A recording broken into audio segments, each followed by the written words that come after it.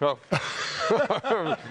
Making sure nothing fell out of the ceiling when you said that, because y'all got to bring my button back. Shaq led you into that perfectly. I've got one of yours in my office. Yeah, bring it back. I'm just time for me to start guaranteeing some games. Okay, I'll do that. I'll bring it. I'll bring the buzzer back in here for halftime in case you feel the need. Okay, later tonight, Memphis Grizzlies, Los Angeles Lakers, Game 4 in LA. Game 3 was an emotional game for the Lakers. You got people talking smack, and you got a couple veterans that realize they didn't play well. So usually when there's veterans, we don't play well, and we go home, read the paper, listen to guys on ESPN. We come back a little bit inspired. They came back inspired. They had a hell of a first quarter. 35-9. Listen, they were upset. It was really refreshing to see AD say, I didn't play well, only have 14 points. We're not going to win with me playing like that. I like the responsibility of him saying that. Now, reality has kicked in. Game 4, can you bring the emotion from Game 3 to Game 4? Everybody's killing Dylan Brooks on how bad he's playing. He's due a good game. He's not really that bad of a player, but give a guy like that open shots he can, and, we'll hit him.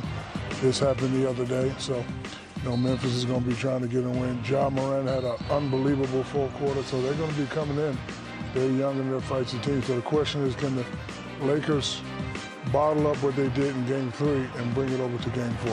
If they can do that, I see them winning. But we shall see. Yeah, Ja had 45 in that Game 3 loss. They were down by, as many as 29. They did close it to 9, but that game was out of hand. Well, I'm glad the NBA didn't suspend him. I thought that was a 100% accident, personally. I'm glad the NBA didn't screw up and suspended him.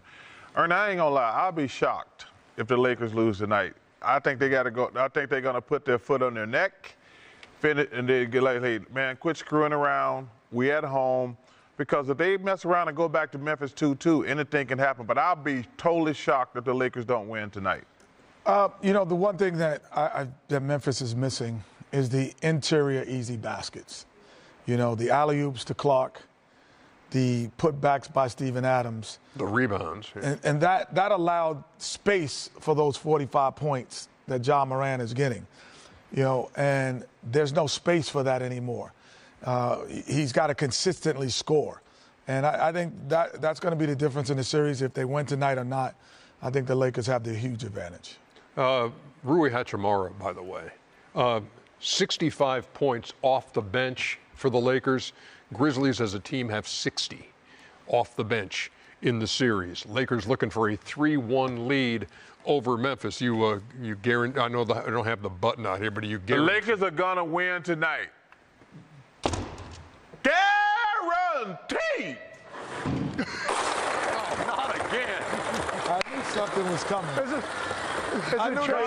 Is there just an unlimited number of ping pong balls up in our...